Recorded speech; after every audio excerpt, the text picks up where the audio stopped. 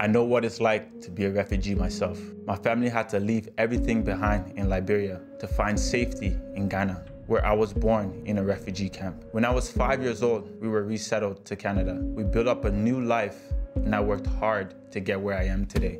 But I will never forget where I came from. I am proud to join the UNHCR as a goodwill ambassador and speak up for refugees. There are over 80 million people around the world who had to flee their homes, and these numbers are only going up. COVID-19 has made life hard for everyone, including for refugees. For many of them, access to basic clean water, soap, and now vaccines can be very difficult.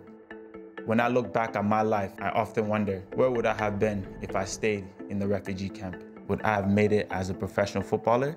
That's why I want people to know about the importance of helping refugees. They need our support for their immediate need to survive, but also for education and access to sports so they can thrive.